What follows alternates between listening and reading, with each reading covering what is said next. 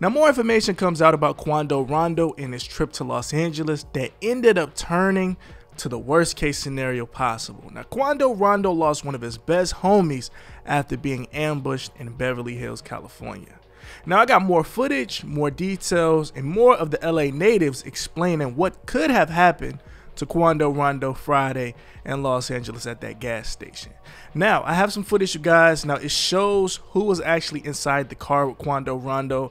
At first, it was reported that it was just Quando Rondo and Lil Pablo. Now, Lil Pablo was the one that passed away. Now, I have footage, and it shows that they hired a driver to take the crew around. Now, you can see in the extended footage, now it looks like in the picture of this actual SUV shot up, that it was Lil Pablo in the back, Quando Rondo in the back as well, and then one of their homies, and then the driver. Driver's on the phone talking to somebody that you will see in the footage. Very unfortunate situation. Quando Rondo is definitely hysterical during this footage, but it comes with the life when you're in the gang life and then you're a rapper. It's just a lot of stuff that mixed together. It ultimately was the reason that this happened and it went down.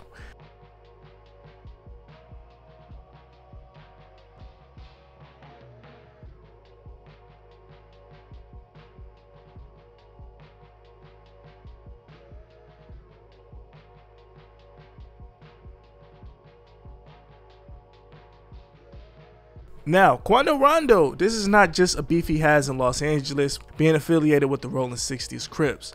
Now, just doing my research and just looking at it, he definitely has been beefing with OTF, or at least taunting them, to say the least. Now, keep in mind, you guys, Chicago and Atlanta, it's far when you think about how they got to get the weapons to the actual location. It's not far of a flight, but it is definitely a far drive if you have to be weapons and things like that. Now, to be real, I doubt that OTF and the people in Chicago was responsible for this, but according to the people in LA, they're saying that the Chicago natives and people that come from Chicago are definitely frequent in the Los Angeles area, and they are connected.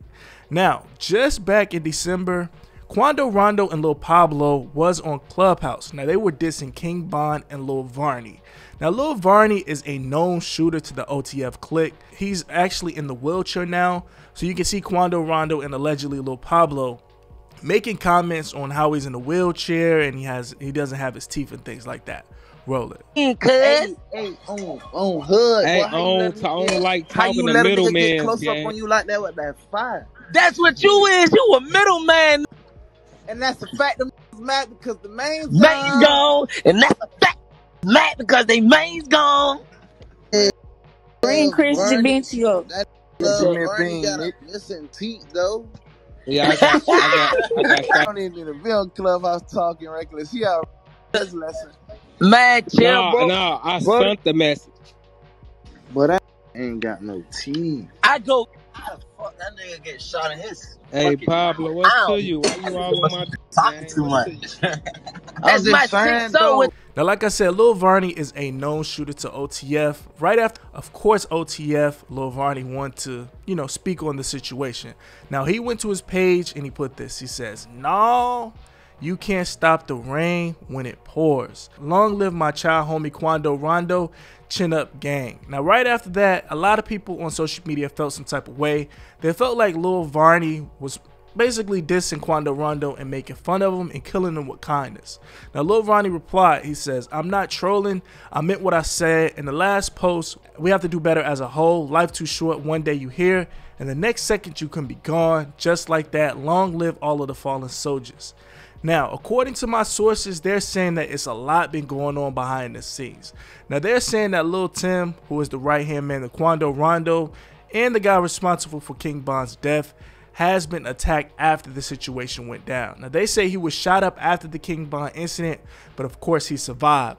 They say Quando Rondo isn't thinking in the long game when it comes to beefing with people and being in these streets. 6ix9ine pulled up on a nigga, so I know he's been out. 6ix9ine caught a plane, a jet by himself, him and his cameraman went to go see the nigga personally.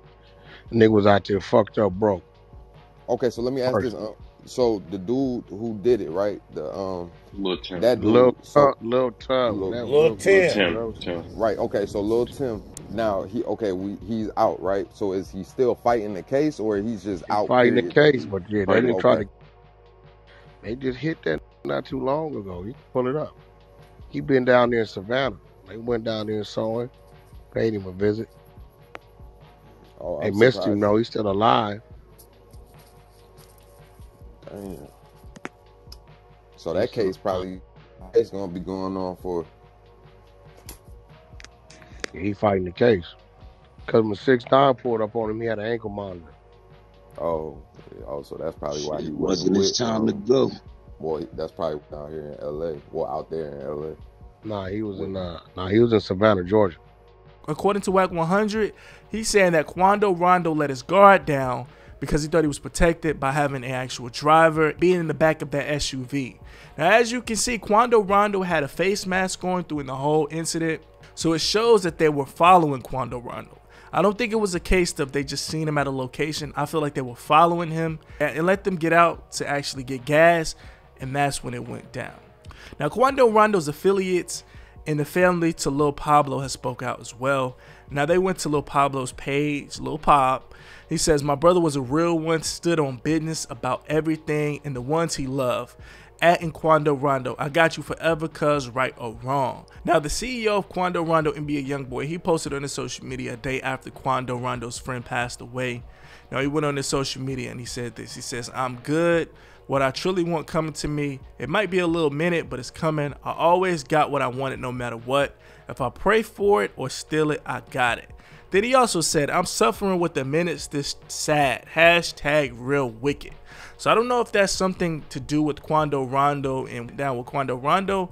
It really boils down to NBA Youngboy versus Lil Durk, and people under them pretty much took this situation and put it on a higher level. Now, who knows what the future is going to be for Quando Rondo. Now, I know one thing's for sure. He got to get out of LA. He can't come back to LA. I don't think he could ever come back to LA. If it was me, I'm not coming back to LA at all. It's too dangerous. Now, he got to go to Miami, Texas somewhere. I would say Atlanta, but I feel like Atlanta is too close where his ops are in Savannah. But anywhere other than Los Angeles. Let me know how you feel about that in the comments below. Make sure you subscribe, hitting the button in this video. I will catch you in the next video. IDN signing out.